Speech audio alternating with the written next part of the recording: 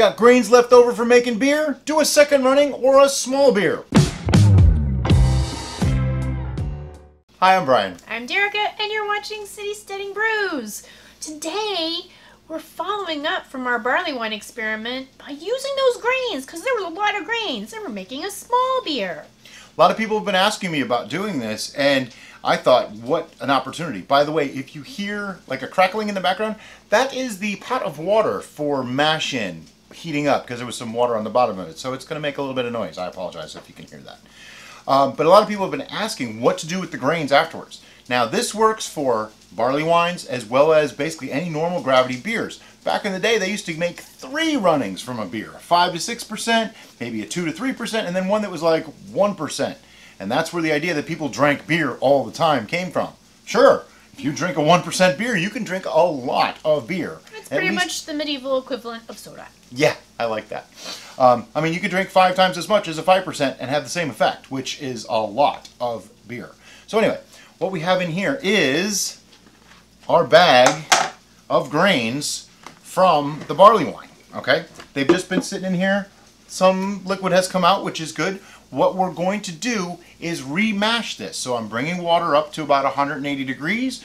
This is going to go back into our cooler. We're going to pour that water over these grains. We're going to let that mash for about an hour.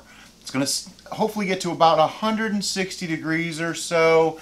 That's about where I want it to be. What we're doing is reinstituting those enzymes to pull the starches out again and convert them into sugar. Whatever's left, plus the little bit that's left on the grains from the original, kind of doing a sparge, if you will. And we're going to make another 1-gallon batch. So let's head over and see how this goes. Okay, so what we have is our water that's at 180 degrees. It's called strike water at that point. And I'm going to pour it into this cooler, which holds the bag. Now you might notice that this water looks a little brownish already.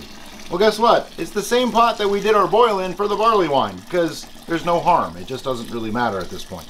It's all the same stuff. So I'm just pouring it in. If anything, I got a little extra sugars in there or something maybe. I don't know.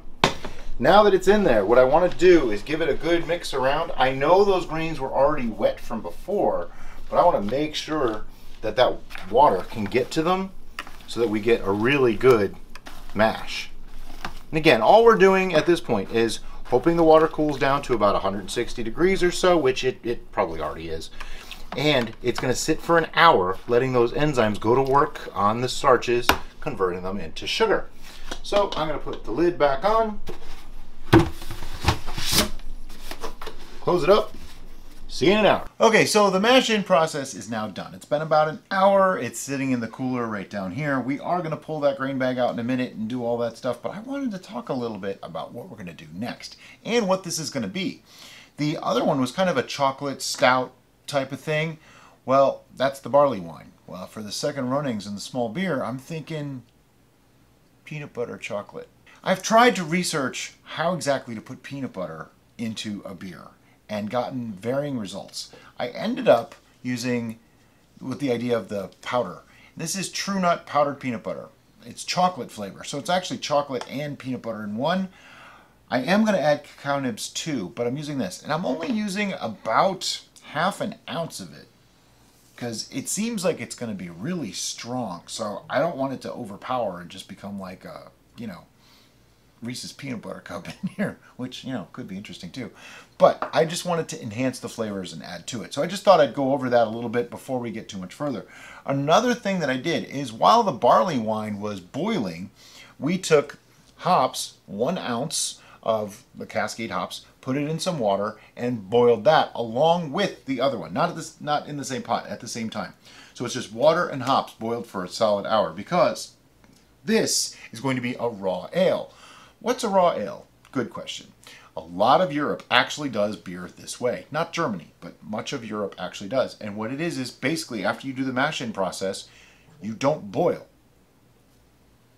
People boil beer for some reason. I don't really know why, other than the only thing I can figure is maybe the water might have been slightly questionable, so they do that for sterilization kind of thing, or I don't know. In our barley wine, we boiled it to concentrate the sugars. There was a reason. For this one, I thought, there is no reason to boil it, so I'm not gonna.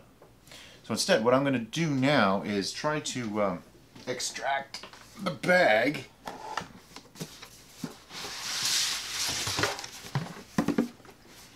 Somebody said we need a bigger studio. You know what? I can't actually disagree. So if anybody really wants to spring to buy us a new house that has a bigger area for a studio, I'm actually okay with that.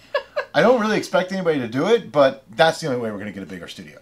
I will apologize for the view of my chest rather than my face. This is probably still quite hot. Yeah, it is. So I'm just going to try to grab this bag carefully. We just want to drain it. Now, this is going to be our fermenter right here, so I'm actually going to drop it into the colander and let it drain into that for a little while. Because all that liquid coming out, that is our fermentables. That's our sugars. That's what we want.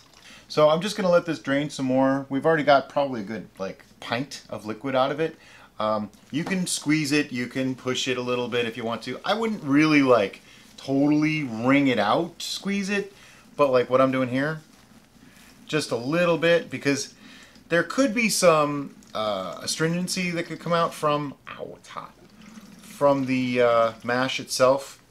Some people say that, so I don't like to push too hard. But wow, there's a lot of liquid in there still. Now, what can you do with these grains afterwards? These are still good grains. I mean, you can make bread with it. You can make granola bars with it. We did that. You can feed it to your chickens. You can put it in your compost. You can put it on milk and have it as cereal. I mean, there's so many things you can do with this stuff. Put it on yogurt. Put it on yogurt.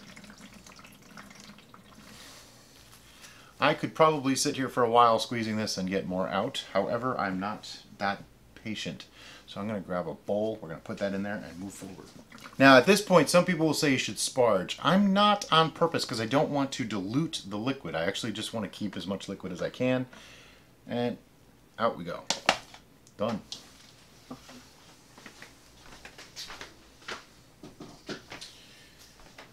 And then we're going to put this liquid into that bucket carefully so as not to drench Derica with this sugary stuff. This is a 2-gallon bucket, so 1 gallon would probably be about there, and we made it. I did about 1.5 gallons. About there. It's okay. It's not so bad. But what I want to do now is kind of get an idea of the gravity of this beer, just to make sure that it's actually going to be able to ferment. It's still pretty warm, so we're going to have our temperature differential, but point-wise, it's not going to be that different. Pretty minimal. Yeah, I mean, it's probably 130 degrees now, but I am going to pour in our hops water at this point, making this more like 2 gallons. And that had chunks and everything. I'm not going to worry about it because it's going to dry hop and all that kind of thing. Yeah, give it a stir. All this stuff has been sanitized, by the way. And putting that water in there, which was room temperature now, that'll cool it down some too. Basically, you don't want to pitch your yeast until it's about 110 degrees or lower. Lower is better, but it doesn't really matter.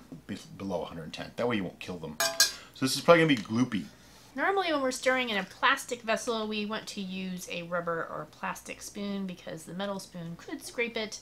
So this is probably going to be a pretty low gravity beer, which, second runnings are that way. Pretty reasonable. 1.026. All right, that'll come out to I don't know, 3%. That's really not bad. Alrighty, so put that in there, put that back in there. And as promised earlier, we are going to be using some of this powder. And that's another reason why I wasn't too worried about the goop. And, I mean, honestly, I forgot, but I'm going to make it sound like I knew what I was doing. Because this is going to make a lot of goop, too.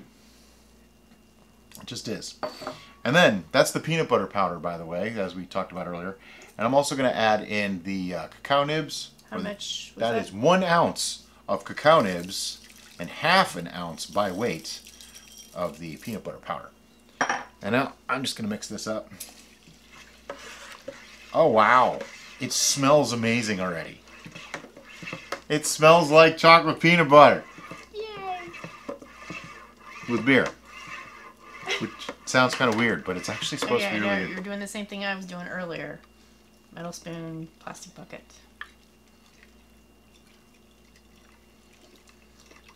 She's right. Okay. Into that, going to put my yeast. I'm using half a packet because I'm making, roughly a gallon. Might be a little bit more than a gallon. And I'm using Safe Ale SO4 yeast, which is a beer yeast. It's made for this kind of thing, so it should work just fine. I had an open packet that's been in the fridge, so I'm just going to use this. And again, not hydrating my yeast. I'm being a rebel and just pouring it right in. It just feels so wrong to do that. But, hey, you know what? It works. I'm not scraping the bottom this time. But I have yeast on the spoon.